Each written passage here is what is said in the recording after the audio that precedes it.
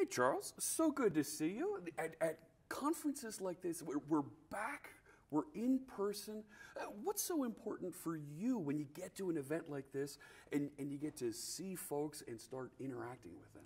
I said, my favorite thing is this morning we just did the keynote, and being able to finally see everybody as you're actually doing the presentation was such a big change. Because for 2 years now I've been doing keynotes staring at the wall in my bedroom or in my basement and not being able to see people react and paying attention. And it gives you so much more energy and just makes it so much easier to tell a great story, to see the crowd and the people and everybody being so involved and engaged.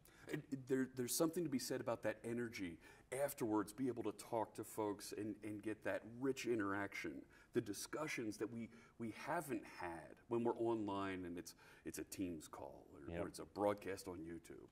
Gosh. Now, and when I think about some of the cool things that folks can do with Power Platform and they can grow their applications, developers are out there and they're really latched onto this microservice, growing their application space, and there's so much more they could do if they start engaging Power Platform. What should we be saying to those developers and they can learn at events like this?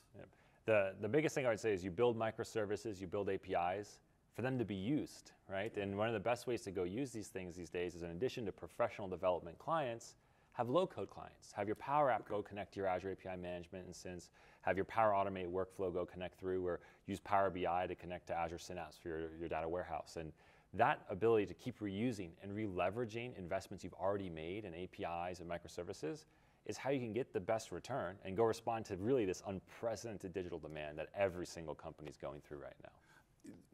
You're really speaking towards, I think of those little Excel sheets that folks have built, that they've scraped a website that my team wrote, and they're grabbing some data and putting it over here. And there's things now we can do to flow that data together, isn't there? Yep, yeah, exactly. And just like you can use the microservices and reuse and recycle those through your Power Platform solution, same thing's true for your data. Whether it's Power Automate, scraping from a legacy application or a web-based application, or even just ingesting using data flows, things from Excel or an Access database, or even a Lotus Notes database if you have any of those floating around, which customers, believe it or not, do. You can go kind of bring them to the future and almost put like a mini API on top of it and a mini adapter so you can start to leverage it in your solutions. And the reality is no company gets to start from scratch. I mean, maybe if you're a startup or something, but if a company's been around for 10, 20, 30 years, there's a lot of this legacy stuff floating around.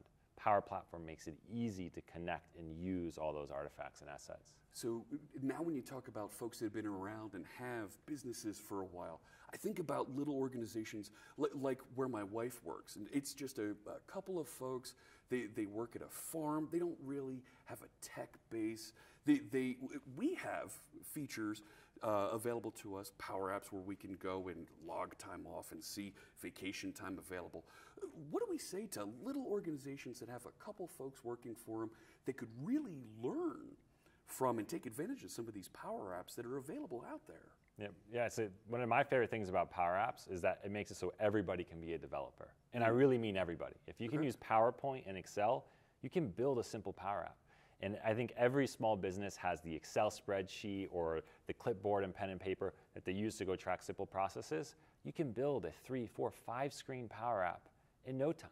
And it may, like the first 15 minutes, it might feel like a lot, but by an hour or two goes by, you'll feel really at home if you use any of the Office products. So that's the idea, is every single place and every single part of our economy and our world needs to be digitized, and you're only going to be able to do it by empowering everybody in the world to be a developer and go build that out, whether it's a small, medium business, all the way up to the big enterprise. Oh, very cool stuff.